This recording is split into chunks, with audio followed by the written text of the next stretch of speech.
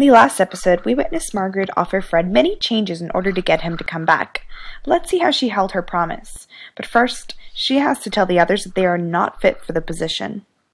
Hey guys, I just wanted to thank you all personally for giving me your time and effort, but unfortunately, I don't believe that any of you are qualified for the HR position. So, good luck and thank you for your interest, but all of you have some tweaking to do before you apply for another job. With not a worry in the world, the trio left the building and never came back. Margaret headed back to Fred's office to inform him of the good news. Alright, Fred, so here's the deal. If you work for me again, you get your pay structure changed positively, I'll develop a brand new incentive plan for you, and I will set you on a career path that will put you on the track to becoming an assistant HR manager. So, what do you think of that? Wow, sounds good to me. I'll start right away.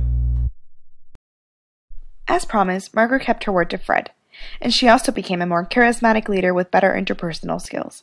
Fred is on his way to do great things at search marketing, and Margaret could not be happier to have her right-hand man back. The focus of this company is to work together and to treat each other as equals. You did a great job in there today, Fred. Thank you. I owe it all to your training and leadership. I'm glad I've helped you succeed, and without you, I would not have realized my own faults. So thank you, Fred. And that, my friends, concludes our show, The Assistant, with everyone happy, including Fred and Margaret. Sophia, Dylan, and Nick, they are still looking for another job, but that does not surprise us.